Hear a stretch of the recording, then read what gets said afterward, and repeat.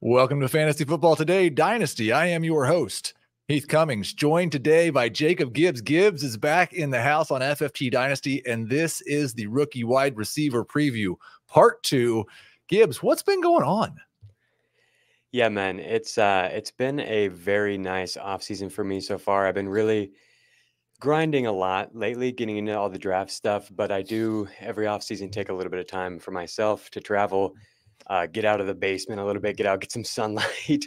I'm back in Kansas City, so that especially is needed because it gets pretty brutal here during the winter.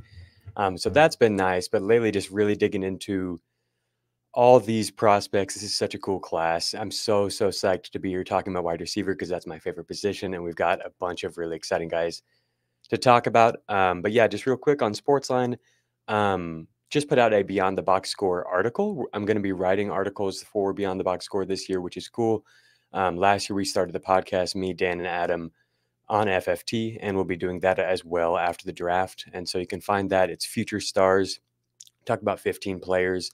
And then I just published my rookie wide receiver guide. I evaluated 24 receivers and included 20 in that article. So go find that stuff on Sportsline.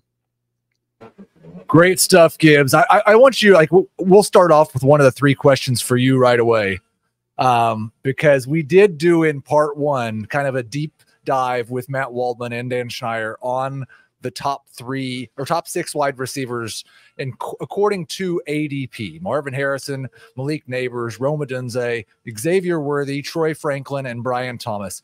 And you don't have to comment on whether those are your top 6, but I just wonder if you would we're not going to talk about those guys very much today, but I do want your opinion. Would you put those guys in order and kind of tier them as far as how you see them pre-draft? Yeah, so Thomas is the one who stands out to me. I think most people have him as the wide receiver 4 right after the big 3 of Neighbors, Harrison, and Odunze. I worry about him prototypically being a receiver that we can trust for fantasy. He was never someone who drew targets at a high rate in college, and of course he was playing with Malik Neighbors, but I actually did go and look specifically at his splits when Neighbors was off of the field, and even within that data set, he did not draw targets at a high rate. I think he's just, your prototypical X receiver who's stretching the field, playing a very important real life role. But with the way that NFL defenses are playing so much zone defense and too high safety coverage, it's tougher for these types of receivers to be as fantasy relevant. So he's someone who I'm a little bit worried about, just for fantasy, not a real life evaluation. Troy Franklin is somebody who stands out to me among that group. I really like him. He brings a really wide range of outcomes, but he's intriguing. And then Xavier Worthy, of course. I have him the lowest of this group. And there's so many different ways to go with it. I just tweeted yesterday his career off-target rate is 22%. None of the other receivers in this class are even above 17%. So he's significantly above everyone else. Really dealt with some just brutal play at Texas at the quarterback position. He's a really interesting one as well. But I think that is the clear top 6. And then there's a lot of guys beyond that could push up depending on where they get drafted. So we're going to talk about some polarizing wide receivers today. Adonai Mitchell, McConkey, Keon Coleman, Xavier Legette, Roman Wilson, Ricky Pearsall. Oh, he's not polarizing at all. Maybe we can get Thomas Schaefer to come on and tell us how awesome he is. But I do want to ask you, Jacob, because we're really just kind of breaking down the top 12 in depth. And I know there's at least one guy that we're not going to get to today that you really like. So I want to give you an opportunity to, at the very top of the show, tell everybody about Johnny Wilson. Yeah, Johnny Wilson caught my eye last year. I was really excited to see how he did this year, but it really wasn't a great season for him. So it's tough to tell exactly what to expect. He's 6'7". He lined up almost exclusively on the perimeter. And so a lot of people have talked about him transitioning to tight end. It's not like he was used as like a big slot type of guy. I guess that could be the move for him at the NFL level, but we haven't seen that. And if you remove design targets from the data set, he actually had the 3rd highest target per route run rate among the class, behind only Marvin Harrison and Malik Neighbors. So like the per route data is really intriguing for him, but he's played in some really run heavy offenses that scored more rushing touchdowns than passing touchdowns. And so his overall body work, not that exciting. But if you just want, an intriguing prospect who could potentially be like really a fantasy relevant player, like I think Wilson is the guy among the late round guys who stands out. you're going to ask me about like my process, and just to get into that, like now with Wilson, I think he's a good segue. Like there, the NFL draft process is so convoluted in terms of like there are so many people providing quality analysis that I think for me, where I can like kind of pigeonhole myself in with added value is really getting into the per route stuff and the contextual stuff. And so like that showed up last year with Puka Nacua. Obviously, you're not going to be able to find someone like that every draft. People won't stop asking. And I'm not going to say Johnny Wilson is that guy. But the way you found Puka was he had an incomplete collegiate data set because of injuries, because of playing in really run heavy offenses.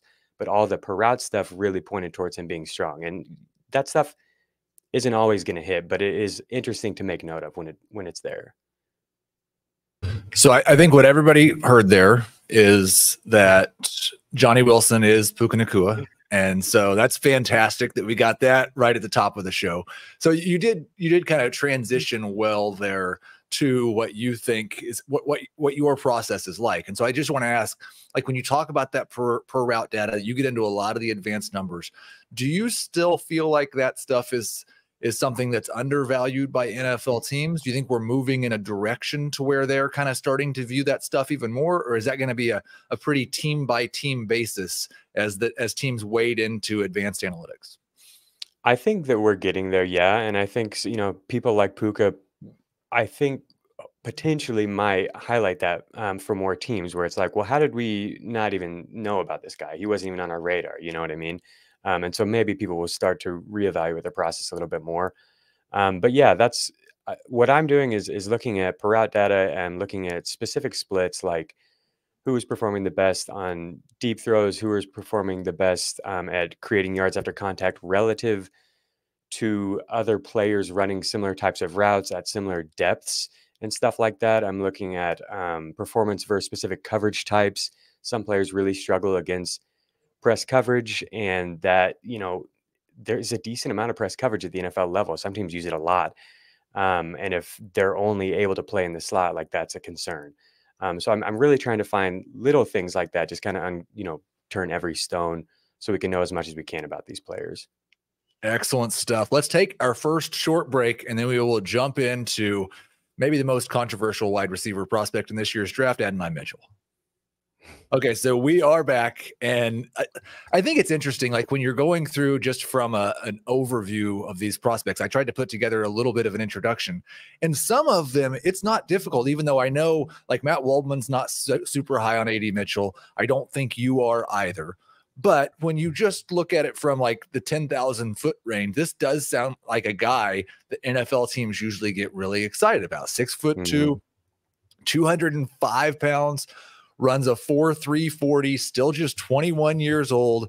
He played high level college football. Great deep wide receiver. I'm wondering, can he do anything else? Yeah, I really have a tough time with Mitchell. He at least did like score 11 touchdowns last year, so that gives him something in his production profile. But outside of that, there's almost nothing. He didn't average more than 2 yards per route run in a single season, and it's really hard to find any players who have been drafted who didn't at least top 2 yards per route run in one season. Like even Jonathan Mingo did it, and Mingo had one of the worst statistical profiles I've ever seen. And so it's going to be really interesting to see how the NFL evaluates Mitchell, because obviously he's a freaky dude in terms of what he can do with his, 11.4 broad jump, 4.3, 4.40. Like it's just nuts for someone at his size. But there are actually kind of guys like that. There's no one that's quite as freaky as him. But we're going to talk about Xavier Legette, somebody I really, really like. And there's guys like that who have actually shown us some semblance of being a productive receiver, which we've never seen from Mitchell. Now, again, contextualize it with the fact that the quarterback play at Texas was not good, especially for downfield weapons like Mitchell. His off-target rate wasn't as high as Worthy's, but it was high. I also think it's interesting that AD Mitchell graded out better than Worthy did, according to PFF's receiving grade in 2023. So take that for what it's worth. I have a tough time with his prospect profile, and I'm really going to wait and see where he gets drafted. And then if it's a spot where he could be fantasy relevant, I'm going to really just try to dig in and see if I can find anything that's comparable to him Like Terry McLaurin comes to mind as somebody who really did not perform well in college, but then became a stud at the NFL level. But even McLaurin had a better profile than this.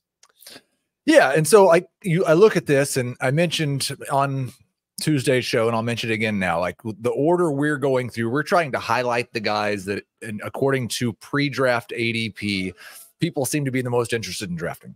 And Mitchell is currently wide receiver 7, according to pre-draft ADP. If you were doing a rookie draft before the draft, like, is that too high, too low, just right? And we'll do that with each of the prospects. And then what concerns you if it's too high with him being that high? Yeah, it's way too high for me. It reminds me of Mingo, where you're truly just taking a shot on upside, except that the opportunity cost is way different than it was last year. This year's rookie class is much, much better. I have a tough time, even if he gets an ideal landing spot, I have a tough time considering him a first-round dynasty pick. And really, if you're looking at a super flex league, for the most part, 7, I think, wide receivers is what we're seeing go in the first round right now, because it's 4 QBs, it's Brock Bowers, and it's 7 wide receivers. I think most likely once we get through the NFL draft, it's going to be 5 wide receivers, because there are a couple running backs that go day 2 and get good landing spots, aka whoever the Cowboys and the Chargers take on day 2. And those guys end up in round 1, but he's still an early round 2 pick. So like it does sound like we're a little bit negative on him, but I do think, I think he's one of the most polarizing players who could go in round 1 of rookie drafts.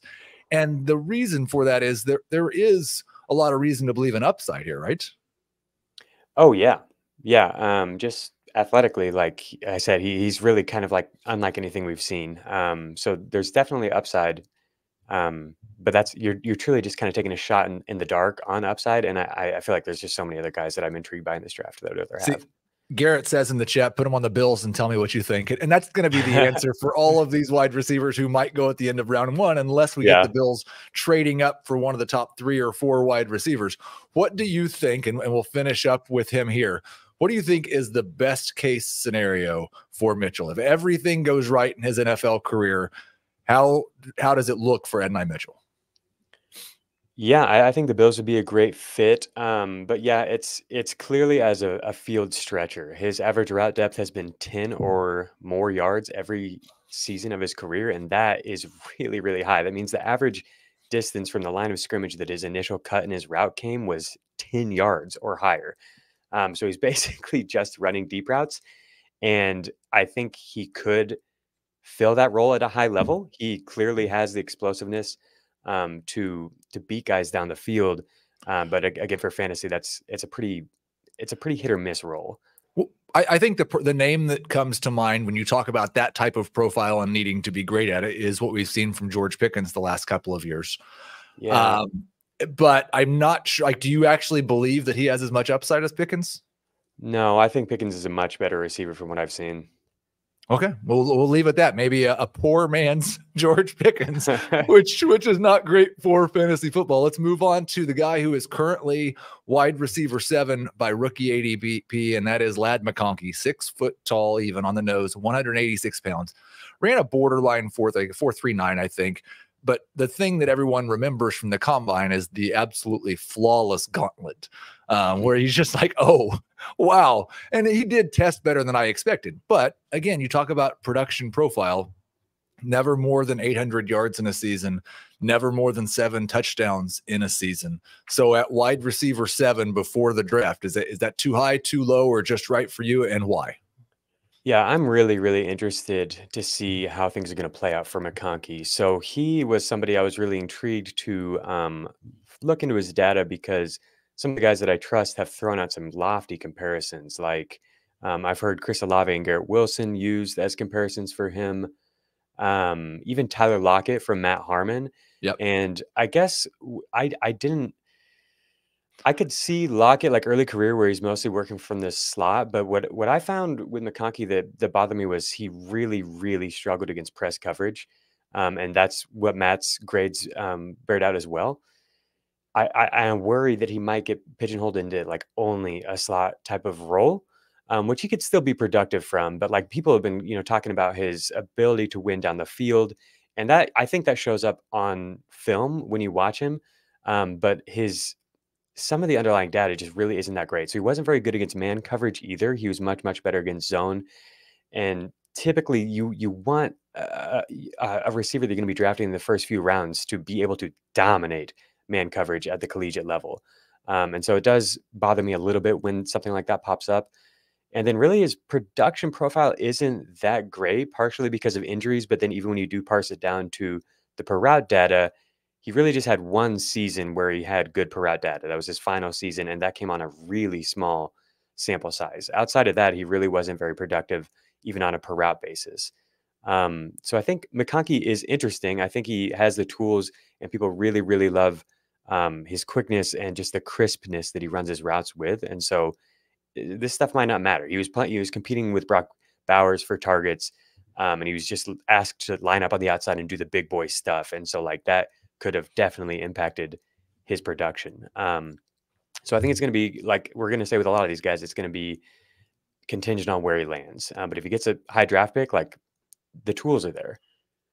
But he is not a top 7 wide receiver for you right now in this class. Is that right? He's right there on the borderline. The way I see Ladd McConkey is more like Sterling Shepard, like best case outcome, something like that, or potentially more like a Devin Duvernay kind of player. So yeah, I'm not quite as excited about him as a lot of people are.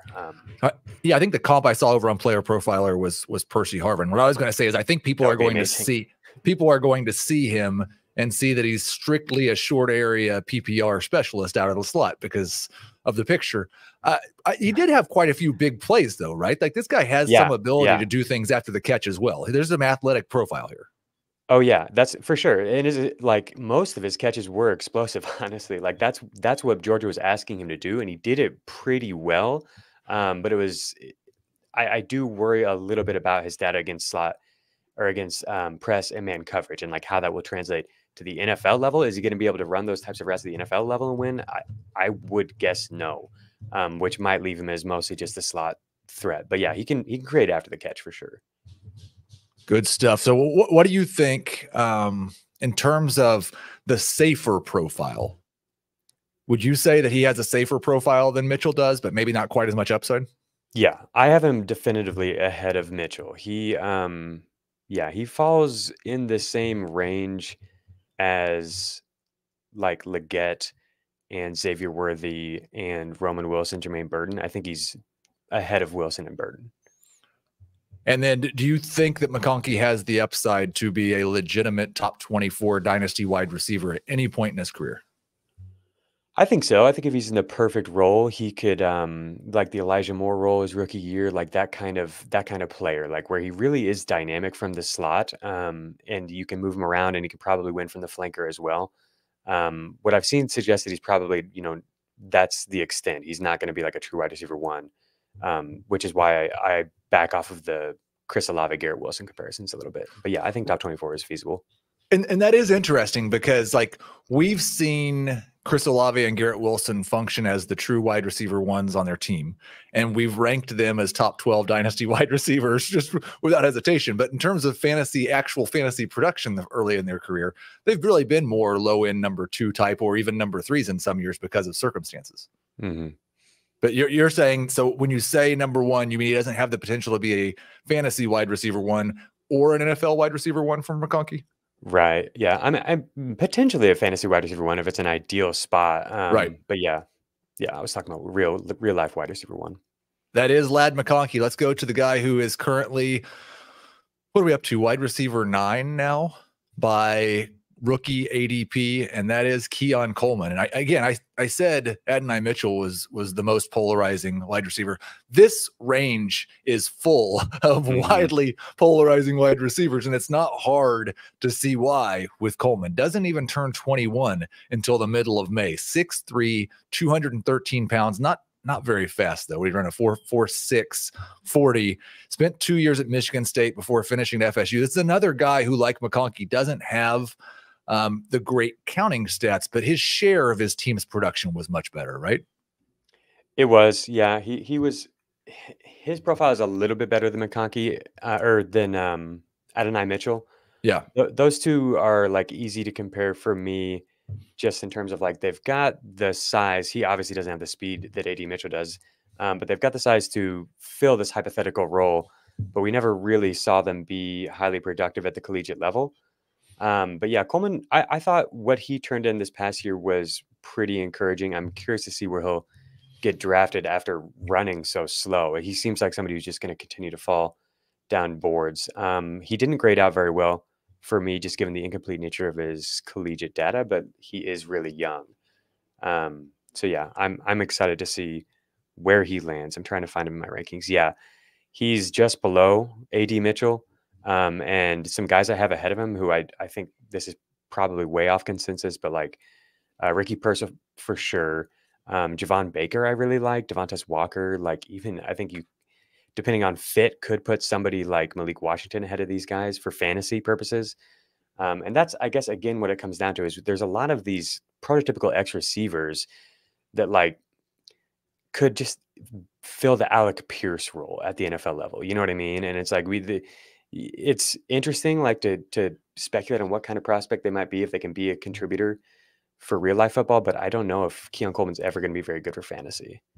Okay, and that's again, some of these guys get locked into these spots, and then they just don't really move very much until the draft. It feels like Coleman is the type of player who, based on where he gets drafted and who he gets drafted by, is going to have to move a lot for a bunch of analysts, right? Because people either see him as this top 12 dynasty wide receiver, or like you, way down. But if the NFL decides no, he's a day 2 pick and this good team likes him, then that, like, he's just, and it's, you don't want to say that with every wide receiver in this class, but for me, he feels more dependent on who he's with than some of these other wide receivers we're talking about today.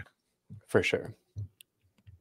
What do you see in terms of realistic upside from Coleman? Yeah, like I hate this because I always go to T. Higgins as the comparison, because that, like, he's the like big ball winner. I guess George Pickens, but he's a lot more athletic than Coleman.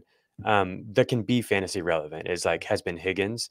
But even Higgins, like we've seen lately, even when he's been healthy, that like he's just not getting the targets that he kind of needs, and like that's the concern. So like, yeah, I think that's like the top of the range of outcomes for him, from what I've seen, is that kind of a player. And you think it's more likely that you'll be drafting him after the NFL draft in round 3 of rookie drafts or round 1? Round 3 is more likely for me. Okay, again, and we're not going to, there's a couple of guys that we get to in just a minute that Jacob's going to be higher on than what ADP is, but that's kind of the reason that I chose this approach. Towards the end of the show, we're going to talk about 3 or 4 wide receivers that, like Johnny Wilson, are not in the top 12 in terms of rookie ADP, but Jacob does like them more than some of the guys that we're talking about right now. But I think what a lot of people are going to do when they get to their rookie drafts is they're going to want to know, okay, my favorite analysts, what do they think of this wide receiver? And then they're going to go look at ADP. And so a lot of times you'll see guys catching falling knives in round 2 because they were late round 1 picks before the draft. Things went terribly for them on draft day. And people look at the ADP and say, well, his ADP is like 13th and now he's available at 19th. So I should take him here. If Keon Coleman's one of those falling knives, you should probably just let him fall to someone else. Would you agree with that?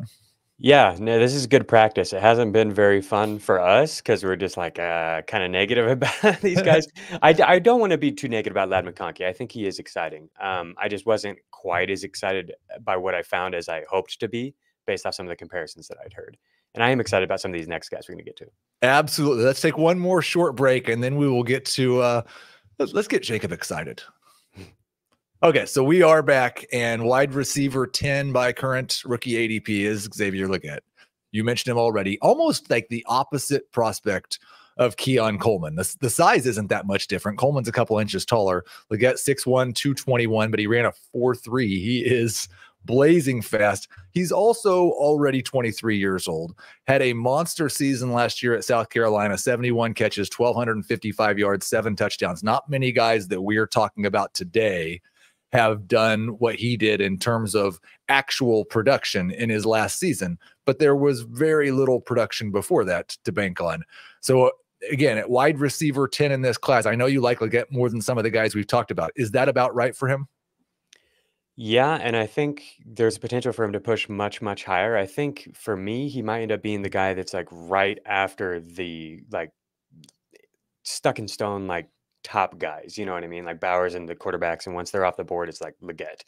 I think he brings really exciting upside. When I try to compare him after like watching him and then digging into how he was winning in his final season, it's like some kind of like Dwayne Bowe player, like Marquez Colston kind of guy. Like he's really good at winning at the catch point, but he's way faster than those guys. And so then who the heck do you compare him to? Like AJ Brown? I don't want to throw out that comparison because to me, AJ Brown is like one of the best receivers we've seen in a very long time. But yeah, he's an absolute freak athletically, and he really backed it up with the production in his final season. And it took him till his fifth season, and that is unusual. There are not very many prospects who have done that and then have been successful. But if you look into, the why, I think that there's a lot of context that makes sense as to why on and off the field it took a long time for Legette to really find his footing. And when he did, like he was unbelievable, unbelievably efficient, drew targets at a high rate. He was winning all over the field. He dominated press coverage. He dominated man coverage, and he was pretty productive against zone coverage as well. Nothing that I found from his breakout season, his real like true season as a wide receiver one, stood out as fraudulent at all, which has not been the case with somebody like Treylon Burks or someone like that who, has this big production, but like we've got questions about whether he can really play the wide receiver position. And I Right. think that's the question with Legette. I'm really curious to get Matt Harmon's full take. I don't think he has his profile on Legette out quite yet, but I have heard him mention that like he's not nearly the type of route runner that some of these other guys are, even like, Brian Thomas potentially. So I think he might still have a ways to go in terms of refining his game. And that is a little concerning because he's already old, right? He's going to be almost 24 by the time the season I love starts. I love the fact that we're talking about these guys. Like, yeah, he's already ancient. But you're right. And that was kind of going to be my next point was like for the most part, when you talk about the profile, when you talk about the advanced stats that you like to look at, when you talk about the size speed combination, this looks like a guy who should not be wide receiver 10.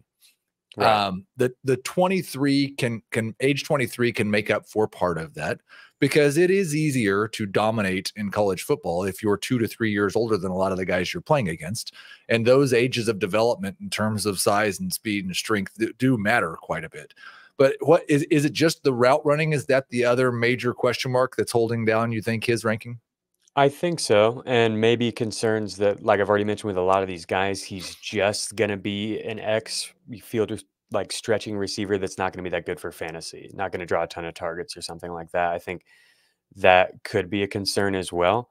But I think he has the potential to be more than that based off what I found. And like when I say he's dominating, it's truly like elite territory. Like him and only CD Lamb and Devontae Smith and people like that have been this good against press coverage, this good against man coverage, stuff like that. And I think at the very least, he does bring that skill set right away, the deep ball skill set. He's been one of the, like this season was one of the most efficient deep ball seasons we've ever seen from a receiver. Right. Do you think that like within his profile, it's a possibility that he becomes an NFL team's true number one wide receiver, or is his best case scenario kind of being a really good 1B on a really good pass offense? It's hard to tell because I feel like his development has come so late in terms of learning the receiver position and really coming into his own as a wide receiver one. And we only have this one season of data on it. For what it's worth, his target rates in this season were just below like AJ Brown. AJ Brown had more target competition. I think it's you could possibly like envision that kind of a role for him in the right offense, in the right setting where like there's not that much target competition and they can kind of ease him into that kind of role, get him some catch and run stuff, and like let him develop his route running and potentially be that guy. But I don't think it's likely. I think that's on the very top of his ranges of outcomes.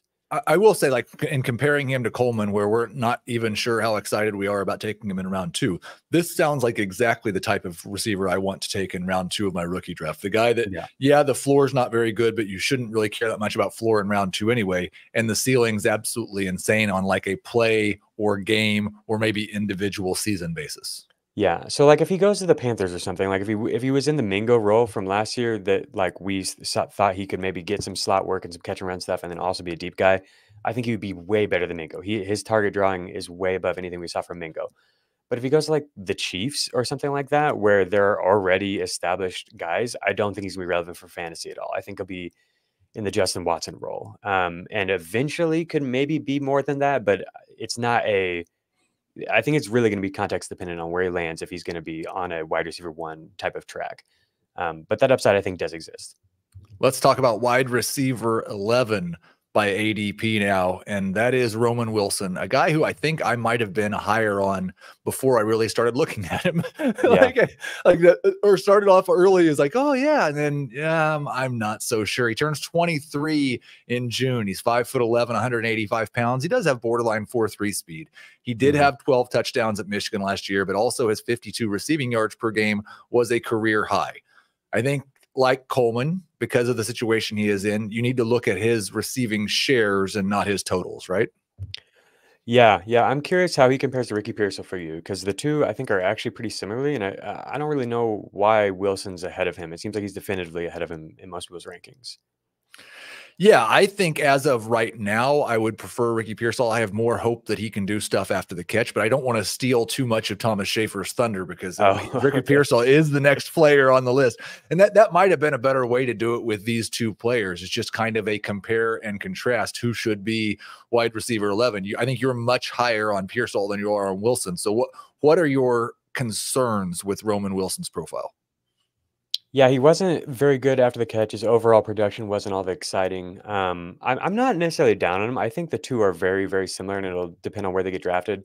To me, they're kind of like Curtis Samuel, potentially Christian Kirk type of guys that they can win from the slot. I don't think he's as good after the catch as Curtis Samuel, but they can win down the field as well. Like Robert Woods maybe is a good comparison as well. His average depth of target was 14 yards for his career, Roman Wilson, and that really surprised me for somebody who worked mostly out of the slot. And I think that helps contextualize the low target rates a little bit and the low production, is that he was used in a sort of weird role. That's just they really were running a lot and then doing play action deep stuff. And so it wasn't a typical like Malik Neighbors working in the slot and being the clear like engine for the offense kind of a role for Roman Wilson. And so like maybe that's why his targets and production weren't that good, because athletically he looks really good. PFF graded him really well as a receiver. There are, reasons for optimism, but yeah, he's 23 years old and the production's not that great.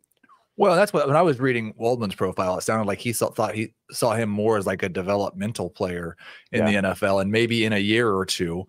Well, I don't want to draft a 23-year-old that's maybe going to be good when he's 25.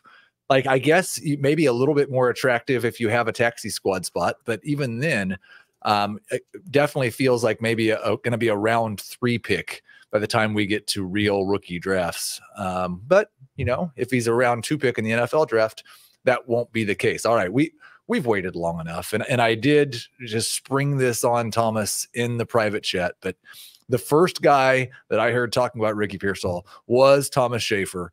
And so he's going to come on here after I give the breakdown. 6'1", 189 pounds, another 23-year-old. So he is old, but he has 4.4 speed. He played 2 years, at Arizona State and 2 at Florida. Career best last year with 965 receiving yards. Thomas, come on and give us like the most optimistic scouting report anyone's ever heard on this kid. Well, actually, back in October, Dan Schneier was in town, and it was after Pearsall had that game against Charlotte where he has that one-handed catch that went viral. And I'm like, dude, you have to check this guy out. Like, Florida's team has been so bad for so long. This is the only guy that's out here making plays that when you see like a Hall of Fame, I'm not saying he's a Hall of Famer, but when you see a flashy guy and you're like, oh, that's what a Hall of Famer is. That's what a great player is. Like, that's what he was doing at Florida on these garbage teams. So I was like, dude, you got to check him out. He's going to be a sleeper this draft class. And then all of a sudden he has a great Senior Bowl, then he has a great combine, and now he's not a sleeper anymore. So I told him my comp to him was Adam Thielen, because he was an older prospect. Thielen was old coming out. So, not maybe an immediate impact, but give him a year or two to develop, and potentially he can be a really, really good starter in the NFL. And I still feel that way. I think there's a little bit more hype now with him. So he's not a sleeper, like I said, but no, he's a great player. And I really wanted him to somehow fall to the Vikings. That would just be amazing for me. But no, I love this guy. I think he's a star. Well, I'm not sure for his dynasty value we want him to fall to the Vikings, because putting him in the same receiving room with Justin Jefferson and Jordan Addison might not work out well for his target share, considering they don't have a quarterback. But no, I appreciate that. Now, Jacob, I think that you're relatively fond of him, but it seems like everybody I talk to, and maybe that's just I talk to Thomas more than anybody else, is really saying they are higher on this guy than consensus. So why isn't he ranked higher? His production is not good. And you could point towards Florida just being dysfunctional as the reason for that, but it's like really not good, especially on a per route basis. Like, I think his single season high target per route run rate was like 23% or something. And it's like, that's barely going to get it done at the NFL level as a starting slot for fantasy purposes. Yeah, 22.5% in 5 seasons, 3 of which he had significant amount of routes. So yeah, he's not drawing targets at a high rate, which is weird for a slot guy. He did work down the field though quite a bit. Like that year where he drew 23%, his average depth of target was 17 yards, which is just pretty absurd for a slot guy. So yeah, I think Christian Kirk is a decent comparison at the top end. I think to me, Pearsall is similar to Roman Wilson. He can stretch the field from the slot, and that is an intriguing skill set. He's a little bit bigger, but I just wish that we had more from him to believe in the data. Like, why isn't he producing if we expect that he'll be able to at the NFL level? It's the Florida offense, just like they ruined Anthony Richardson 2 years ago. Like, we do a lot of like sideways stuff. Like, if you just watch a Florida game, you'll be like, how is this team like functioning in actually winning games? Because like you said, like we didn't use Ricky enough, and I mean, he was still our leading receiver, and I think he only had like 4 touchdowns or whatever, but our quarterback play hasn't been great. No, he had the 3rd highest off target rate career in this class, 18%. Yeah, you saw a lot of off-target throws, right, Thomas? Yeah, Graham Mertz, Dan Schneider knows a lot about him. He was a Wisconsin transfer. So I think for what we had, we got a lot out of him. So if he was playing with a Caleb Williams or Jaden Daniels, he was with Jaden Daniels at Arizona State before. I think we would have seen a lot bigger production with an actual offensive mind. Mm-hmm. So you played the villain role well there, Jacob. I appreciate that, Thomas, giving you the fluff. And I will say, like I said, I hear more people optimistic about Ricky Pearsall than I do hear them pessimistic. And I think you look at Matt Waldman, and I try not to give away too much of his rankings, but he's got him ranked ahead of 5 wide receivers that we've talked about in depth this weekend. Now, wow. So like there's plenty of, like, you would rather have, so you are kind of undecided, Jacob, on Pearsall versus Wilson. Is that right? Just like, let's see who the NFL likes more. Yeah, basically. What about him versus Mitchell? I think I would lean towards Mitchell just because of the upside. But if he gets like a great landing spot, then I would go with Pearsall or Wilson over Mitchell. And last one I'll ask is him or Keon Coleman. Yeah, I'll go with the slot guys over Coleman. I think it's really a tough task to try to project Coleman to be relevant for fantasy. So again, I think you expect Ricky Pearsall at the end of round 2, early round 3 in your rookie drafts. If you're more optimistic about him and you want to reach in the middle of round 2, or if you're drafting with Thomas and he picks after you, you should definitely take him in the middle of round 2 if you want to get him. Now, that there are a few guys here that do not rank amongst the top 12 in ADP that Jacob wanted to make sure we got to. We actually already had a question about one of them in the chat, and we had several questions in the chat on Tuesday about this guy. So I just want to know, like, did you study Malik Washington at all, and where are you at on him? Yeah, Malik Washington is cool. He spent 4 years at Northwestern doing basically nothing, and then went to Virginia and just put up one of the craziest seasons that we've seen statistically. 5'8", 194, 447. So he's probably just a slot. That's basically where he played at Virginia almost exclusively. But he was really, really just wildly productive last year. And it came on a really low ADOT. So this is the group to think about, I think, with Malik Washington. Only 4 receivers dating back to 2016 have been selected in the NFL draft and finished a season with a yard per route run rate above 3. His was 3.58, so higher than any of these guys, while also posting an average depth of target below 9 yards. And that's Paris Campbell, Kiki QT, Devin Duvernay, and Josh Downs. That's not a great group. It's not a great group. And I think Downs shows a lot more as like a real receiver winning at the, contested catch point, stuff like that, than Washington. I haven't watched a ton of Washington's tape or anything like that. But yeah, I think he falls into that kind of group. I do think that, like, with the way the NFL is being played and changing, like, it's possible that this kind of player can be more productive. I was a Paris Campbell guy back in the day. I thought he could be productive if given the chance. But so yeah, I don't remember coming out, but like 5'8", 194 is pretty thick. Yeah. I would assume that, like, I know Paris Campbell in terms of athleticism really blew some people away, but he's not been able to stay healthy in the NFL. Does Washington pop a little better after the catch, maybe, or look like somebody that could maybe not? Nobody's going to be Debo out of this role, but could he play that Debo Samuel role a little bit?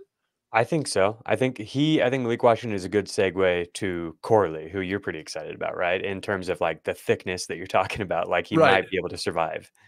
Well, with Malachi Corley, it's just like there's a couple of things that I worry about that I think that because there's a lot of talk about him being a day 2 wide receiver now. And if a team's going to take him on day 2, I don't think they care that much about what his downfield route running is like. I'm not sure they worry that much about can he succeed with a higher ADOT. I don't think they worry that much about the lack of competition that he faced in Conference USA. And so those are the main concerns for me. If you give him to a team that has a good creative play caller and is just going to use him in that Curtis Samuel, Debo Samuel type role with short area targets and let him work after the catch, I'm pretty sure he's going to be good at that in the NFL or at any level. Yeah.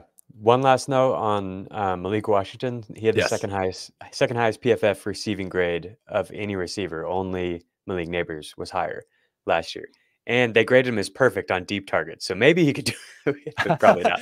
he can do just a little bit of everything. So you would prefer, as of right now, Malik Washington over Malachi Corley, is that right?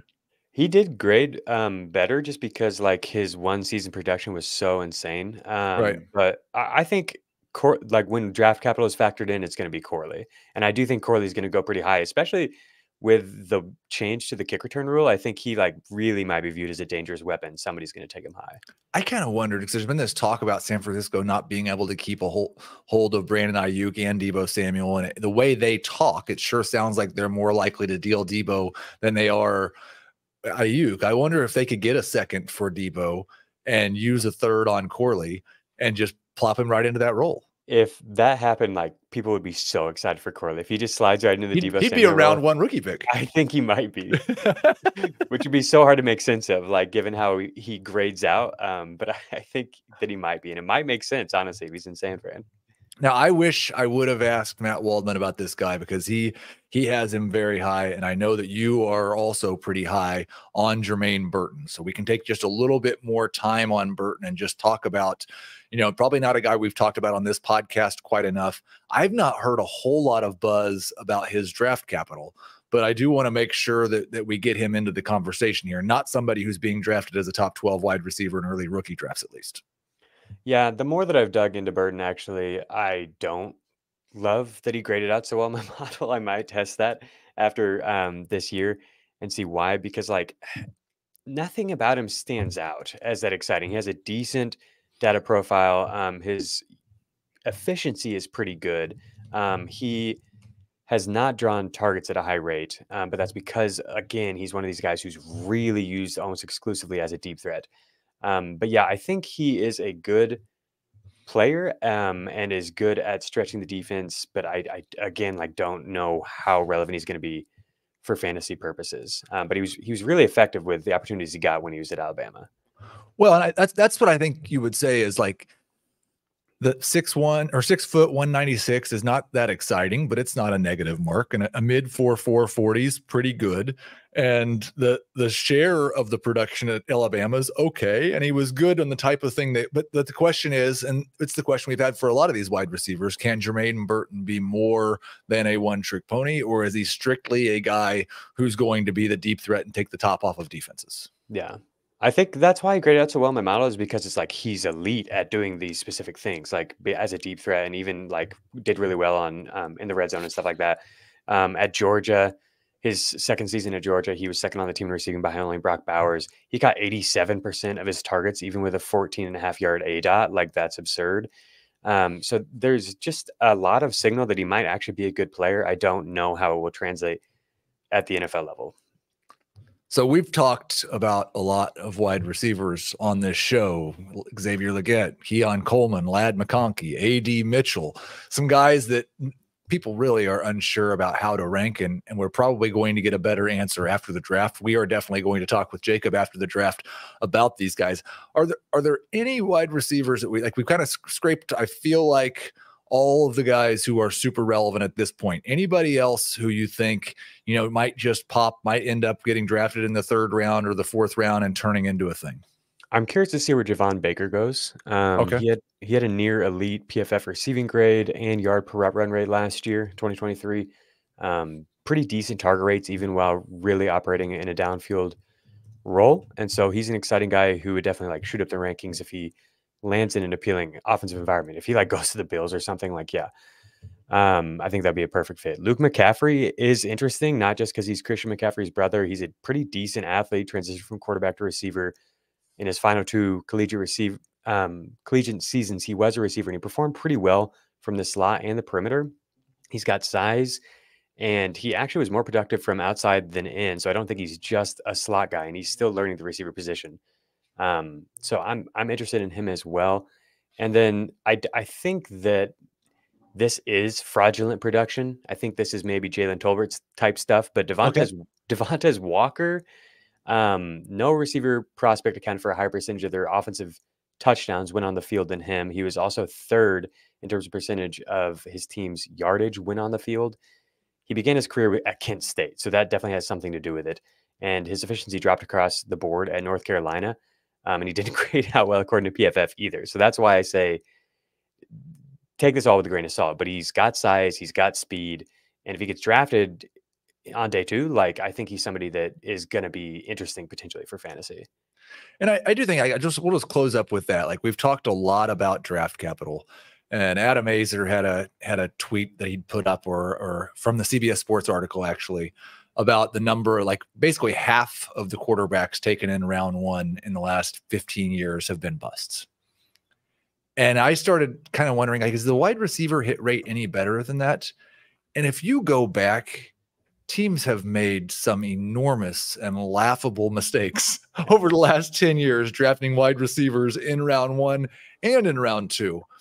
The order that they rank them in, it has not been hugely indicative of the success that they have in fantasy football. So we are going to care a lot about where these guys end up and about what their draft capital is. But do you see a huge difference between round 1 and round 2, or round 2 and round 3? Like, where's the cutoff for you? Or is it strictly, do they get drafted on the first 2 days, or do they fall later? Yeah, I don't have any hard rules. Like I said at the beginning of this, like, draft evaluation isn't necessarily in my wheelhouse in terms of what I think I bring to the space, the fantasy Right. work. And so like I haven't gotten that granular with it when like really establishing rules. And partially because I do think the context is so important. To me, it's more about how they fit on the team, what Yeah. type of role they might play, given like what we know about them and what they did at the collegiate level, and does it all make sense? Like Puka, it made so much sense, the role that they drafted him to play. I feel like Tank Dell last year like made perfect sense as a pairing with CJ Stroud, And obviously, we're nitpicking guys who performed well and Right. outperformed the draft capital. But yeah, I that's kind of how I look at it. And also, there's even like the context of like the team. Did they move up? Like, what type of capital did they have available? Like, not every day 3 pick is the same.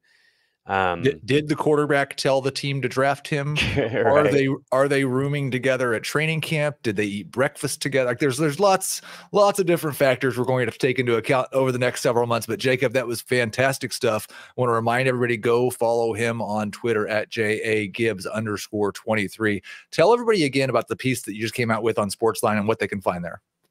Yeah, so I just recapped all the receivers. It's like 6,000 words and just like really goes through all of the advanced data stuff for them. I try to just find data that is not publicly accessible. You're not going to get most places to really give you just like additional context on these guys. So if you've already kind of exhausted like all the draft prep that you think you can do, like maybe not. There might be more you can find on Sportsline. I think you'll have fun in there reading about all these guys. And I think I'm going to add to it depending on where the draft capital ends up going. Like some of these guys, Javon Baker, Malik Washington, didn't get a profile, but they're probably going to get a profile at some point.